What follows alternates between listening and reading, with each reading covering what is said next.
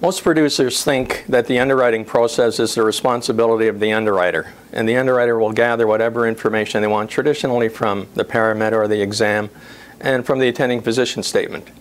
Most cases that I'm involved with, when we're able to impact the underwriting decision, it's because of the information that comes from the client. And I've had too many producers tell me they don't think it's their job to be talking to the clients about risk factors, especially medical history. I'd suggest you strongly know more about your client and ask him these questions. And silly things like, I get phone calls like saying, what's a heart attack? You can Google a lot of these things before you speak with your client. If you're in situations with the client and things come up, even when you're meeting with the client and you're not sure of what to do, it's a good time to pick up the phone and call me. But responsibility for underwriting starts with you and finishes with you. And when you ask underwriters why they're rating a case and they can't tell you, it's because you didn't ask the client about it to begin with. So call me and I'll do those things for you.